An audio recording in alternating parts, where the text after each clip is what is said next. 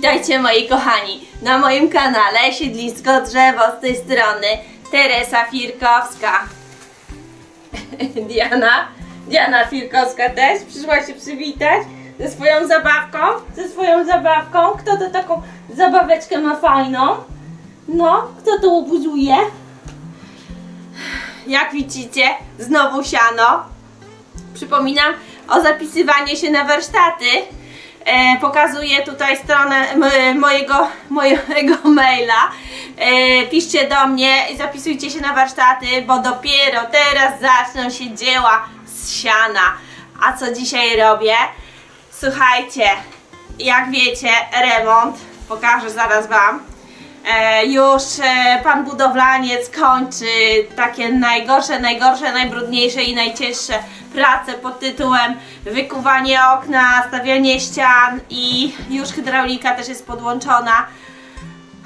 I pan budowlaniec za każdym razem jak przyjeżdżał mówił: jakie piękne tu pani ma rzeźby ogrodowe, jakie piękne. On ma też domek, ja też bym takie chciał, niech pani mi zrobi. No i ja mówię: jak pan mi zrobi moją kuchnię i łazienkę, to ja panu czaplę zrobię do ogrodu, taką jak mam na skalniaku. No i on mówi: tak, oczywiście, ja zrobię i na koniec taką czaplę poproszę, więc ja chcę się też wywiązać z umowy i robię dla mojego budowlańca czaplę, ale oczywiście, słuchajcie, będziecie chcieli, dla was też taką czaplę zrobię. Ja czaplę robię wyplataną z siana, a później owijaną drutem, żeby była na wiele lat. Żadnej impregnacji, niczego nie trzeba. Moje czaple na skalniaku już 5. rok stoją i nic z nimi nie robię. Nawet na zimę ich nie chowam, nic, bo to jest tak naprawdę już rzeźba z metalu, ale w środku jest siano. Oczywiście nie musicie z metalu zamawiać, możecie zamówić z samego siana, zaimpregnować, zalakierować i na zimę chować, bo też nie musi stać przez zimę. I też pięknie będzie się prezentować w waszym ogrodzie. A chcecie zobaczyć, jaki to będzie efekt końcowy? To oglądajcie do końca, a zobaczycie. Naprawdę piękna rzeźba ogrodowa. Zapraszam do oglądania. Pokazuję wam jeszcze remont. O, zobaczcie, tu jest łazieneczka, a tu jest okno na świat nowe. Wreszcie będzie widno w mojej pracowni. Widzicie to? Okno i pracownia, bo tam jest takie, widzicie, oświetlenie dosyć intensywne. Mam tylko te drzwi, które kiedyś były wrotami i nic więcej, żadnych okien. Tam na górze jest jeszcze okno w szczycie, ale ono tak nie doświetla dołu. A to okno super doświetlać będzie teraz. W kuchni wreszcie się stała jasność, a to było naprawdę ciemno. Także jest fajnie. Biorę się do wyplatania. No więc tak, do wyplatania mojej czapli potrzebuję siano, sznurek sizalowy, typ 1820 Tex, nie wiem co to znaczy, wytrzymałość 32 kg i długość 1375 metrów. Taki jest oto sznurek, jakbyście szukali w internetach. Mąż mi cały czas wszystko zamawia, bo ja nie mam na to już czasu. Oczywiście mąż mi do mojej czapli zrobił takie nogi na solidnym, szerokiej podstawie. Rozwarcie nóg dosyć szerokie, żeby była stabilna, bo cały korpus, jak dorzucę drut, to będzie ciężki, więc żeby stabilnie stał. Oczywiście nogi sobie trochę skrócę, jak już dopasuję sobie korpus, tak? Więc tak, biorę się do ugniatania siana, czyli pierwsza zasada, robię korpus siana. Oglądajcie.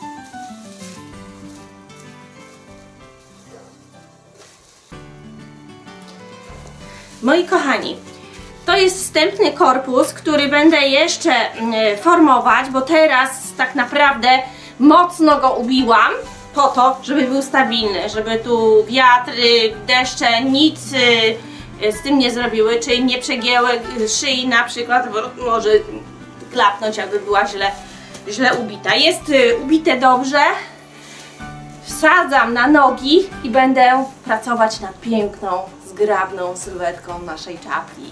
Więc wrzucam na nogi moją czaplę.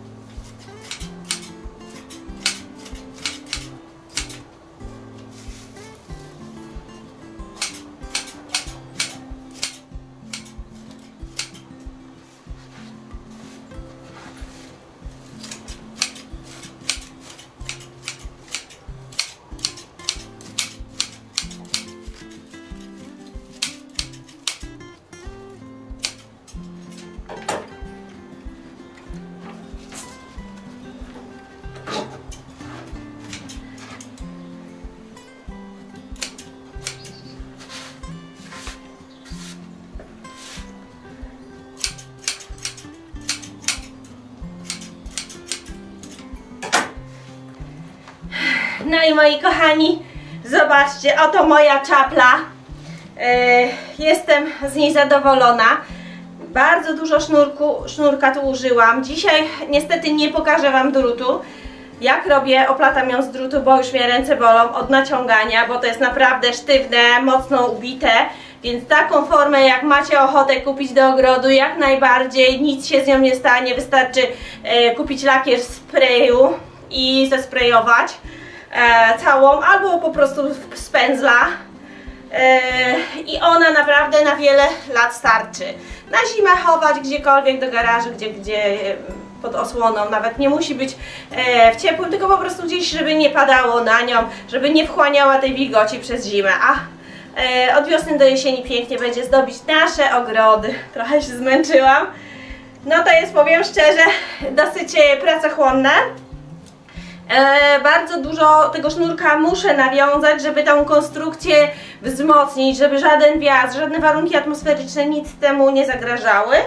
No i chcę, żeby te rzeczy na długo naprawdę nam starczały, żeby ten ogród był przez wiele sezonów pięknie dekorowany przez takie właśnie rzeźby ogrodowe. Więc jak macie ochotę kupić taką z siana, oczywiście maila tu pokazuję, piszcie do mnie na maila, wszystko opiszę, wszystko wytłumaczę, co będziecie chcieli, na każde pytanie odpowiem. Więc na dzień dzisiejszy to już wszystko. Oczywiście zapisujcie się na warsztaty, jak chcecie tworzyć takie dzieła, bo jestem w stanie to wytłumaczyć krok po kroku i jestem w stanie was nauczyć tego właśnie, tych różnych fajnych rzeczy. I następny odcinek będzie o tym, jak tą czaplę drutuję, czyli obtaczam całość drutem. To tworzy mi za formę, którą rzeźbię, drut na niej rzeźbię, tak? To będzie forma, na której będę rzeźbić drut. A jakie druty, to wszystko powiem w kolejnym odcinku. Do zobaczenia, pa!